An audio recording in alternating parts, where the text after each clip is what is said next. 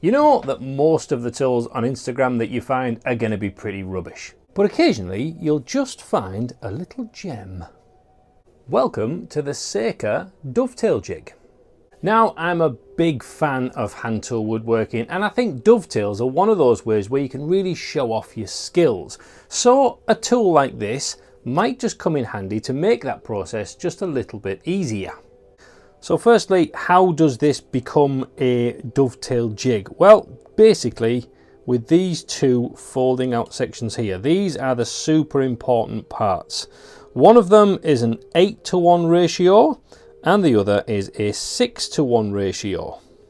Now, if you're not sure what any of that means, it's a simple way of getting a set angle. So an 8:1 ratio would be 8 inches up, 1 inch in. There you have the angle of 8:1.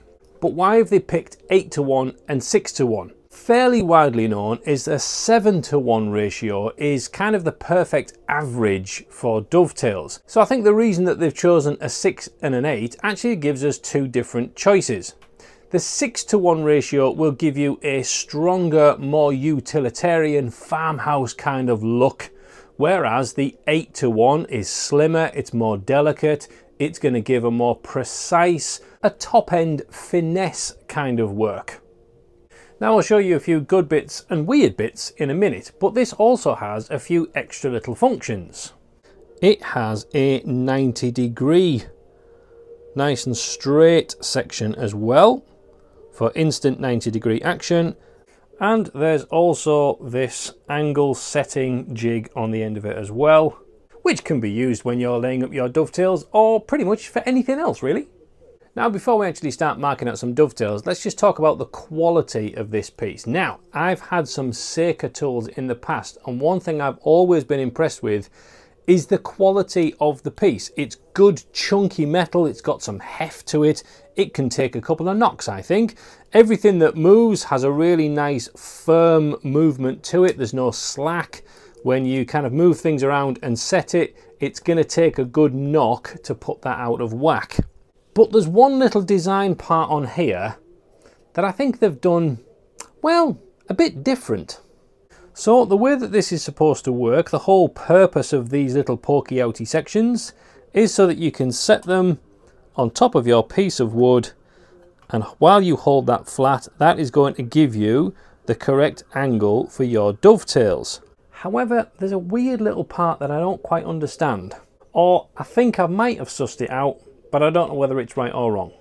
And that is all about this top section here where it hinges. This nice straight line that comes up here flattens off at the top, and I'm not really sure why. Can you see there how that's a nice straight line all the way in, and then where it gets to the hinge part, it's flat. You can see where it's been flattened off. Now that might well be just a manufacturing thing, but I don't see why you couldn't manufacture it with the straight line continuing right up to the very end.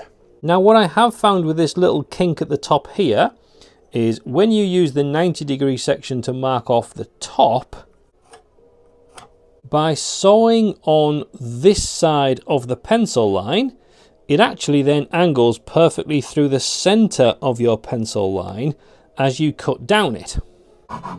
So if I start my cut just to the side of the pencil line and then angle my saw to run down, it actually runs pretty perfectly down the center of that pencil line. Now again, I can't find any information on whether that's a design feature or whether I've just found a way to work around the manufacturing defect. Leave a comment, tell me which one you think it might be. So let's put this jig into action and create effectively a drawer front. So I have a nice thick piece that's the front of my drawer and a nice strip of pine that's going to go down the side. So let's do a nice half dovetail to slot one into the other. So first off, we can just mark off the width of the side piece, then mark off however deep you want your dovetail to be. I don't want it to go all the way to the front because this is a drawer. So I'm going to mark off that is the depth of my tails. Now, as much as these have 90-degree markings, 30, 22, 5, and there is a 45 in the middle of there as well, I personally would never use those for marking out a 90-degree square. There's too much play on your part setting it up. It's a tiny little line, and if you're a fraction out on that, it's not going to give you anything like. What I would probably use that tool for is setting an angle that's already been cut and comparing it to see what maybe it's close to. But just for the sake of argument, there is the square that I use every day, and once this is set to that 90-degree, it does set the same thing, and that's as accurate as I can get that. So now we can mark off where all of our dovetails are actually going to fit along there. Now, of course, there's the tempting section on here to just put that in the middle and draw up both sides. But of course, you might not always want a dovetail that's that wide. So of course, we can mark one side, and of course, we could then move that over to create a thinner. Of course, you can do whatever setup you want. One of the beautiful things about doing dovetails on some handcrafted furniture is you can make up your own patterns that become exclusively yours. So maybe on this one we can have a 6:1 ratio as a center dovetail, and then an 8:1 ratio on the other ones on the sides. And then using the 90-degree section,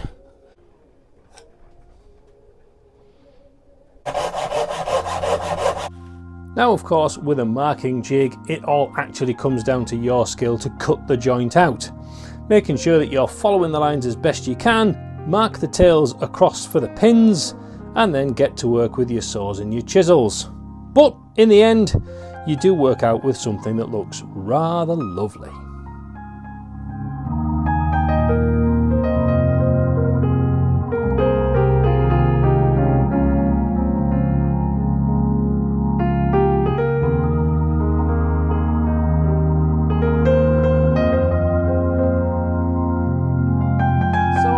The big question is it worth buying one? Well, if you're struggling to mark off your dovetails, yes, absolutely.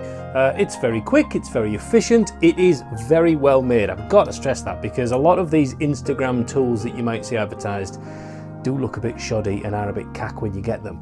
This is actually really, really nice. I believe currently there is a bit of a sale on, so I'll leave their website. This is not an affiliate link at all. I'll leave the Saker website so you can have a look for yourself, and I believe if you buy a pair of them you get them a little bit cheaper and some free postage as well. Let me know what you think in the comments down below, and if you think this is going to be useful to anybody, please share this video with them. Make sure you check out these other tool reviews because I think you'll love them, and until next time, click the subscribe button and the bell, and I'll see you soon. Alright, God bless, toodle pips.